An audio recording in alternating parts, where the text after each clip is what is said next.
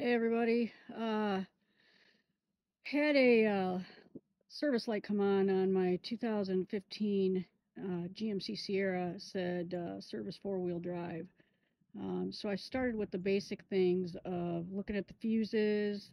I disconnected the battery for about 20 minutes, hooked it all back up, but the light still came on. So I have also cleaned off the ground wire underneath the frame of the truck, which is kind of underneath the passenger, or not the passenger seat, the driver's side seat.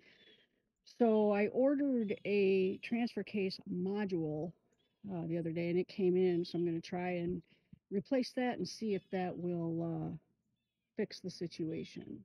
So um, you walk over here, I'll show you where it is located at, because there's not a lot of videos out here that show you where this is at, or how to change these modules out. But bear with me here for a minute.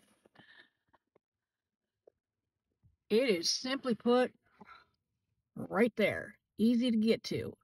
So this is my new part that I ordered.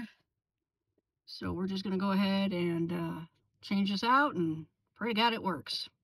But if you ever need to change them out, this is kind of where it's located at, which is just really right above that gas pedal right there. So thanks for tuning in.